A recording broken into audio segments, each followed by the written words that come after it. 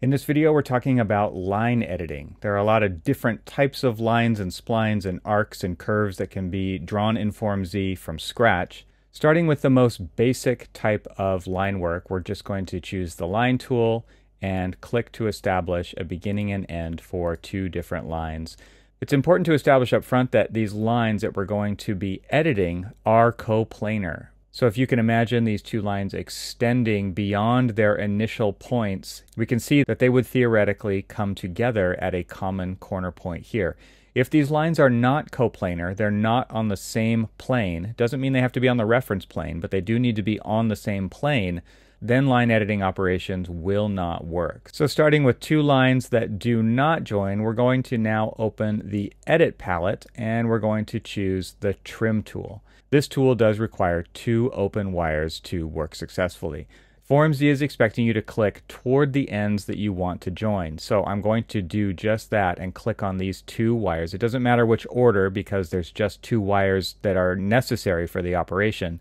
So I'm going to click here on this wire because that's the end I want to join to this end of this wire. And you can see that it extends both of those to a common meeting point out here on the grid. Now, if I undo that and I click on the two ends opposite, you'll see that it does not do the operation. So Form Z is expecting you to click toward the end of the wire in which you want to join to the other end of the wire, and it really depends on where you click on that one too. So keep that in mind as you're doing these line editing operations. Looking at the tool options, we have an open option, a join option, and then we have a fillet or a bevel option. So if I go back and undo that, and let's go back and click on the trim tool again and click on join this time, let's look at what happens when we do that. Okay, now when I deselect this object and I highlight over it, it highlights as a single object. So the trim command with the join option is trimming and joining in one single operation rather than two separate operations. You'll notice in the edit palette we also have a join tool.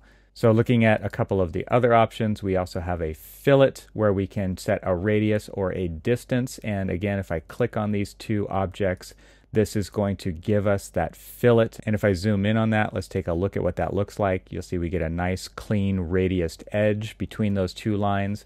Now this command is not parametric, so if you wanted to change that number to something else, you'll notice if you type it in up here, it does not update. You actually would need to undo and choose the command again and type a new radius in, like 5 feet, and then click on those two lines again, and it fillets them with a 5-foot radius. Now, depending on the scale of the model that you're working in or the tolerances that you're working with, sometimes the trim tool may not work as you might expect. So here with these two overlapping lines, and I choose the trim tool, if I wanted to trim these two together to kind of match what we did over here, let's go ahead and click on those. I'm just using the open trim type, and you can see that that worked fine. Now let's try to trim these two together down here. You can see we didn't get quite what we expected. So Form Z doesn't always give you exactly what you want there, and that's where we're going to start looking at some of these other tools to help us out. So let's take a look at the break tool. If I use the break tool, I can now break a line at any location. So I'm going to click and break this line, and now we can see that we actually have two different parts. We have a part here and we have a part here, and I left a little bit of an overlap there. I can break this line as well to get that point, and if you wanted to, you could then delete these two pieces, and now we can trim, turn on the join feature, and bring those two lines together. So sometimes it doesn't give you exactly what you were expecting, and you may have to do a little bit of further manipulation to get there. Now let's talk about extending lines. I have two lines drawn on the reference plane. Again, these lines must be coplanar for this operation to work, and we have two different extend tools to choose from. We have extend segment and we have extend segment 2. Let's begin with that one. So I'm going to extend this segment over to meet this one. Clicking on the first segment again at the end that I want to do the extension on, and then clicking the line that I want to extend it to, we can see that it extends over and now meets that other line. That is a great way to get geometry to line up perfectly. Now the extend segment tool works a little bit differently in that it has a dynamic, a distance, and a percentage option. So clicking on the end of the line that I want to do an extension to, you can see I can retract it or extend it, and the distance field is lit up here. So if I wanted to extend it in a negative number, I can do that. It brings the line to be shorter, and I could type in minus 10 feet, and it will retract that 10 feet back away. Or I can click on it and I could type in 10 feet to go the other direction if I wanted to do that. Or of course you can just eyeball it and do it dynamically. Now we also have a distance tool. So if you don't want to do it dynamically, you know exactly how far you want to go. We can go ahead and type a number in. And again, just clicking on that line, we're going to extend the end of this line 5 feet. If I click on this end of the line, we'll extend that end of the line 5 feet, and so on and so forth. And negative numbers work too, so let's try that. Let's type minus 20 feet, and clicking on the end of the line that we want to pull back 20 feet, we can do that. And click on the end of this one, we can pull that back as well. The last option in this tool is percentage, and that extends or retracts a line as a percentage of its existing length. So if I cut this to 50%, I can now extend that line 50% longer than it currently is without having to know what that length is. The final option in there is to choose Make New Object for any one of these. So if I extend this line 50% longer than it currently is and I click on this with Make New Object, you'll notice that it actually makes a new object separate from the original object that is now the extension. As we talked about a minute ago with the break tool, we can click anywhere along a line to break that into multiple pieces. But we can also use the Break with Line tool, and that will allow us to break off a line using another line as a slicing tool. So I'm going to follow the prompts palette and select the segment that I want to break, and then I'm going to select the segment that I want to break it with. And you'll notice now that there are 2 parts broken exactly at the intersection. Now, one of the other options under the Break with Line tool is to insert an opening. So let's illustrate what that looks like. I'm going to choose the line that I want to break, and I'm going to choose the line that I want to do the cutting, and the dimension of that break is the distance that was set in the tool option. So if I go to my measure tool and I measure from the end point of this line to the end point of that line, we can see it is exactly 5 feet, which is what we had in the tool option for that break. Now there's one other break tool that is not in the Edit palette. It is found down here in the Modify NURBS Curves palette, and that is the C-Split tool. So this will split curves, and one of the nice things about this is it actually lets you set the distances of the first and second curve when you split a curve. So what I'm going to do is just kind of click anywhere along this curve, and that is a preview point of the 2 different curves. And you'll notice up here, I can now type in different lengths of the curve. So if I knew that I wanted this curve over here to be 10 feet instead of wherever I clicked on it, I can now go back and edit that, type that in, and you can see that preview point moves over so that it is exactly 10 feet off of this end. If I wanted to flip that around, I can type 10 feet down here, and it moves down to that end of the curve. So when splitting this into 2 different pieces, I now know exactly the length of this piece. And if I deselect that curve and then highlight it, you can see that that piece has been split off. And if I go to measure that dimension between those 2 points, we can see it's exactly 10 feet. So that can be another useful tool in your toolbox of line editing tools. So now let's talk about the join tool. And in order to join lines, they must already meet. And if you look at the icons here, you can tell that we're not extending or trimming lines together. We're just going to join them where they meet at corners. I'm going to draw a couple here, draw a line here and a line here. I'm going to now trim those 2 lines together using the trim tool with the open tool option. So these lines are not joined. And now the join tool comes in when I want to actually join those together and make a single object. So clicking on one and then clicking on the other now brings those together and welds them into a single piece. We can see that now we actually have a single object. Now let's take a look at the Fillet tool. If I click on that, we have 2 different options. We can do a circular fillet or a bevel fillet. So just by clicking near that corner that I want to apply the fillet to, I click on it and it applies that radius at that dimension. Same thing goes for distance as we chose earlier. And you see now that these 2 numbers are parametric. By switching between them, I can update their size, and it's visually updating here in the model as well. Same goes for bevel. I can click on my two lines where they come together at the corner that I want that to occur. And again, this number is parametric, so you can adjust it after the fact to any other number that you like. And you can see that it's updating visually. Next, we have the close tool that we're going to look at, and that is when we have open wires and we want to close this into a surface without having to draw another line or figure out another way to join that all up. We can just simply use this tool, click on that object, it will find the two open ends, close them off, and turn it into a surface, which could be useful if I wanted to reshape, for example, because now I could turn that into a solid.